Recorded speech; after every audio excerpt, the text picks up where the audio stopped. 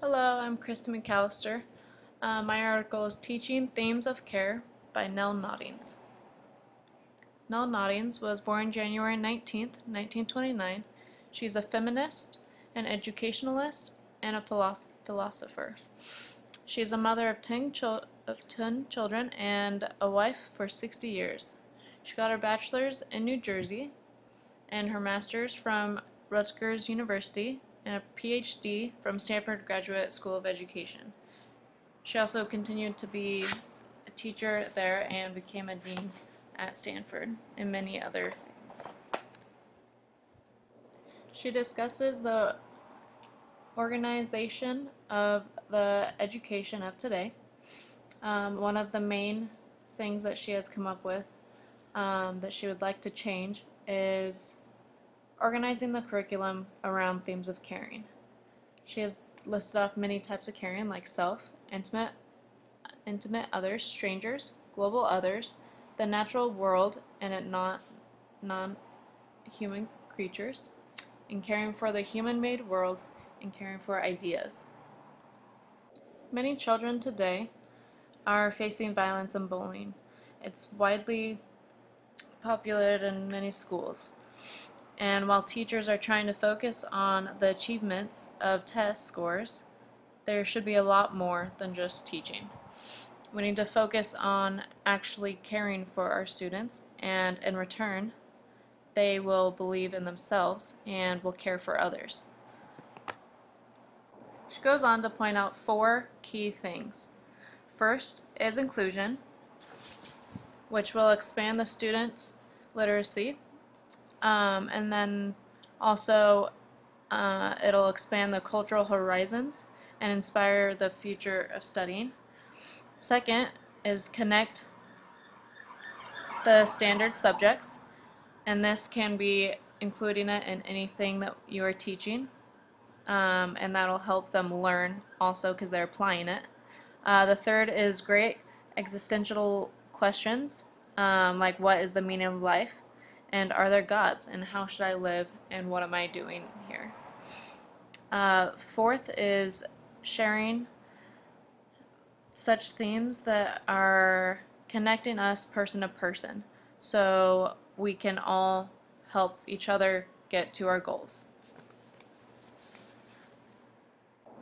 Caring in the sense that she's talking about is caring that is continuous, and it is competence and doing your very best to help others and to help yourself.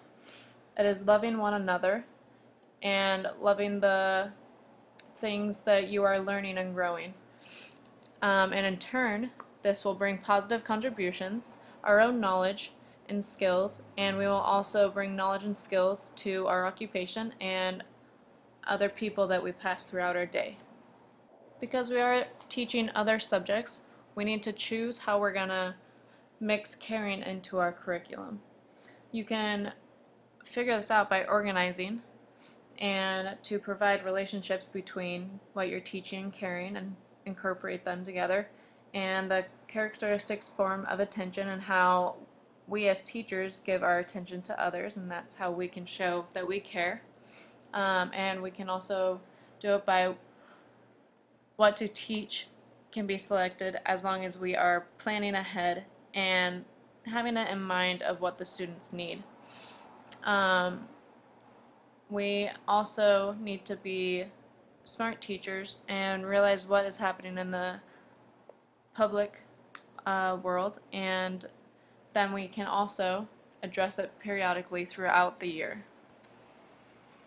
To be good teachers, we need to be involved, and we need to focus on the little time that we have to teach what they need. We need to include topics of larger themes like service and what they can also do outside, and we need to build the bond of safety, trust, and then explain how you can greet other people with it and talk to other strangers and get them out of their comfort zone.